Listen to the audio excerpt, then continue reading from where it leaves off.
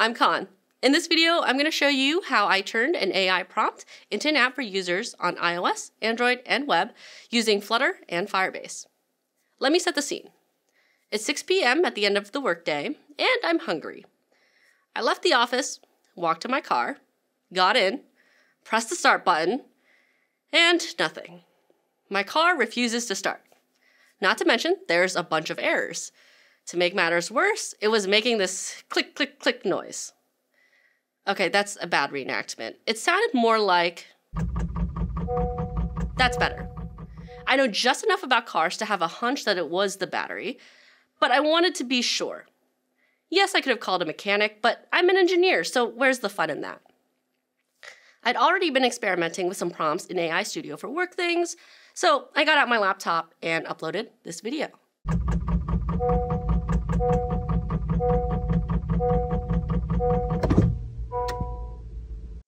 You thought the sound effect was from a stock audio library, didn't you? Nope, that was the actual sound that my car was making. I asked, analyze the video and tell me what's wrong with my car. It's making the sound when I try to start it. It suggested that it might be a dead battery and recommended that I try jump-starting the car or replacing the battery entirely. That seemed to back up my theory that it was a dead battery. One more question. How often do I need to replace a car battery? As it turns out, 3 to 5 years. My car? Exactly 5 years old.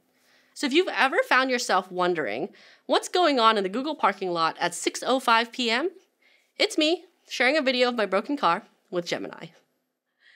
AI Studio is great for prototyping and working out my prompts. General-purpose LLM apps are great for getting quick answers to questions.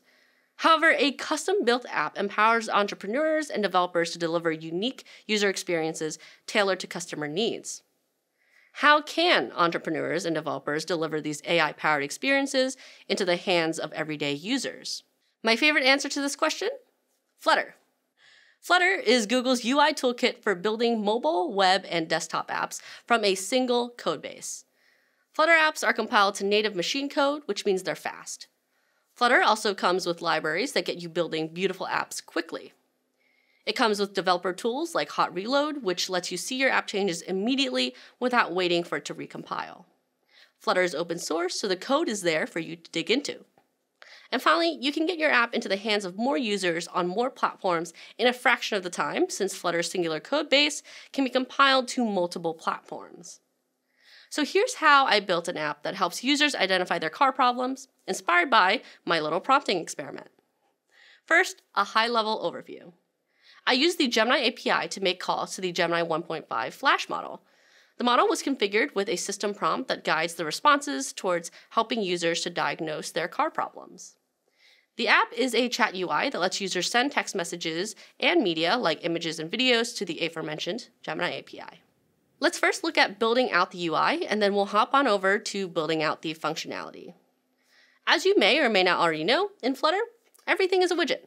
Everything from elements like buttons and text to layout properties like columns and rows are widget objects. You assemble widgets together like bricks to build a full app.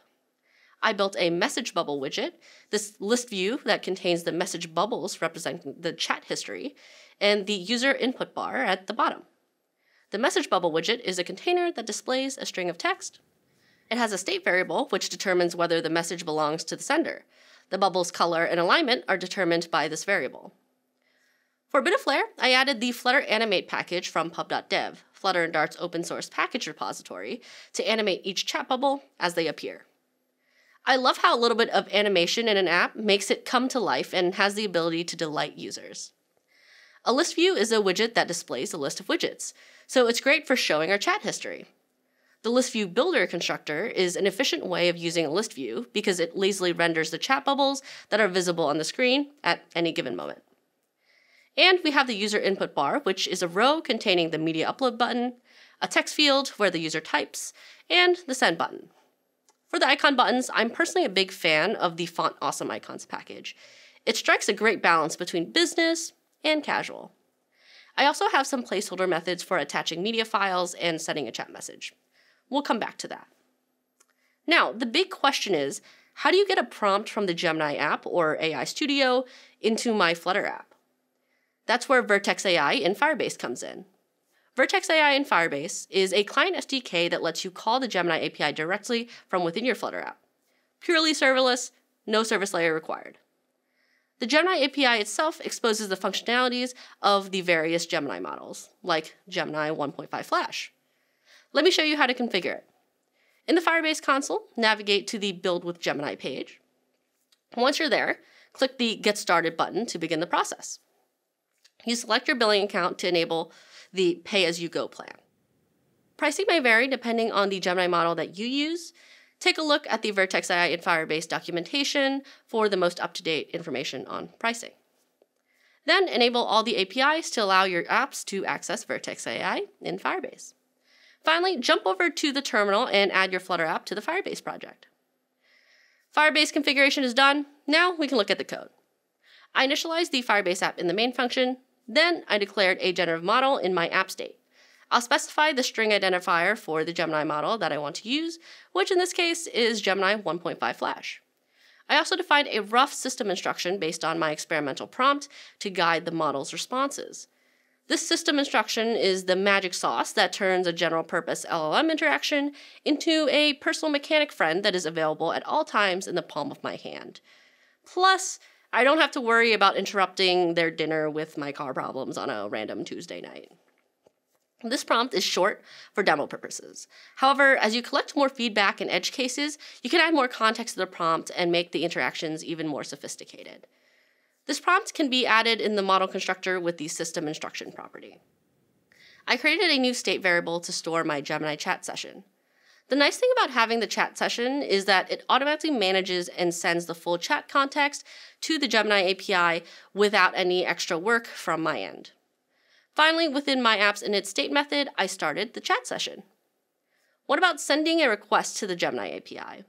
That took exactly one line of code, calling the send message method on the chat session. When the response comes back, I access the text property. That's all it takes to send a prompt and receive responses from the Gemini API in a Flutter app with Vertex AI in Firebase. Next, let's look at managing the app state. I created a message content class to store message data and a small class for file attachment data as well. There's also a list of message content objects that stores the message history and populates the chat bubbles. The message content gets passed to the list view so that it can render a bubble for each message. You might be asking, Khanh, our chat session already keeps track of the chat conversation with the Gemini API. Why keep a separate message content list? It's for separation of concerns and future extensibility. That chat session specifically manages the app's interaction with the Gemini API and nothing else. The message content list specifically stores the state that should be reflected in my app UI. Whether I add more features to the chat that aren't Gemini interactions, or if there's a Gemini API surface change, I don't have to worry about one change affecting the other. Back in the send chat method, I created a new message content with the user's text and added it to the message state list. I parse Gemini's response, construct a message content object, and add that to the message history list. This is the most bare-bones way of interacting with the Gemini API. The user sends a message to the Gemini API, the API responds, and the app shows the back-and-forth conversation as a list of message bubbles. I wanted to add a more bespoke message bubble structure when the Gemini API returns a diagnosis for my car questions. It would make the app a little more dynamic and engaging. Gemini's responses first needed to be structured in such a way that the app can process it, for example, JSON format. So I specifically asked for JSON object responses. You can see the system instruction is getting to be a bit more detailed, since I was now asking for differing structured data depending on the contents of the response. Since we're now asking the Gemini API for JSON responses, we'll also configure the response MIME type in the model constructor. This meant that I need to process each Gemini response and decode the JSON. The message content stayed the same for plain text responses. However, I needed a new data structure to represent diagnosis messages. I defined the diagnosis message class, which inherits from my message content class and contains a list of diagnoses. You'll see that the diagnosis message constructor gets past a list of potential problems, which it iterates through and inflates into the list of diagnoses. A diagnosis is straightforward. It's a problem and a solution. Once again, in the send chat method, I decode the JSON response and check the response type. If it's a diagnosis, I parse out the list of problems, construct a new diagnostic message, and store it in the chat history. If it's a plain text follow-up response, construct a new message content and store it in the chat history as before. To surface the new diagnostic messages, I created a new diagnostic bubble widget containing a scrollable page view of diagnostic cards.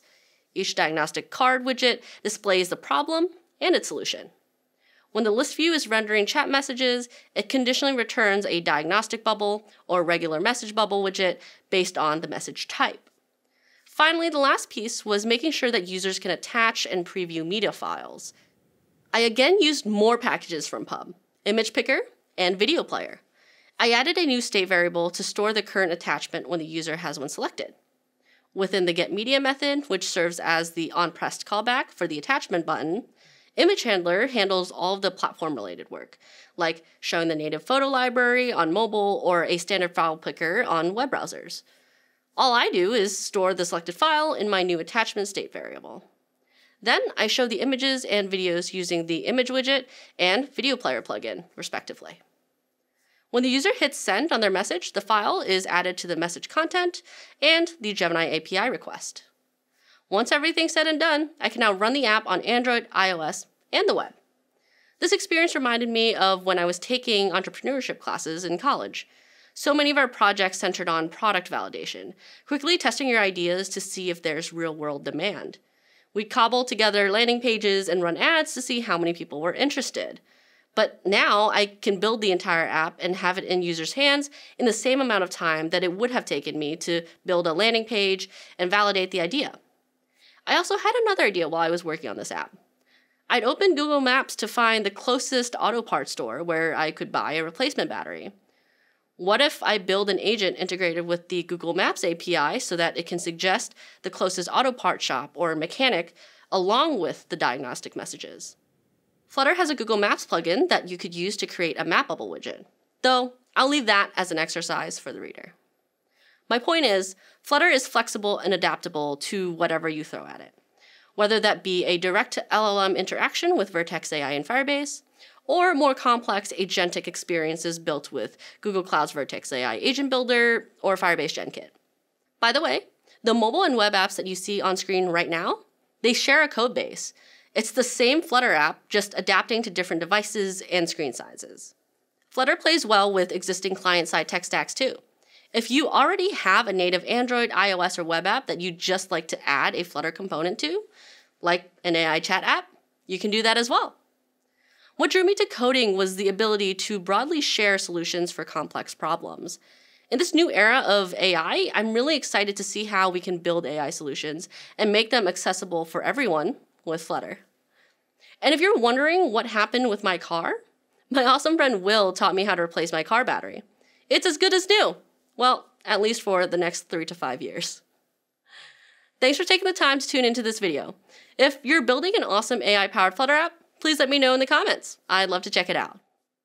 And for more resources on building your next AI app with Flutter, be sure to check out flutter.dev/AI.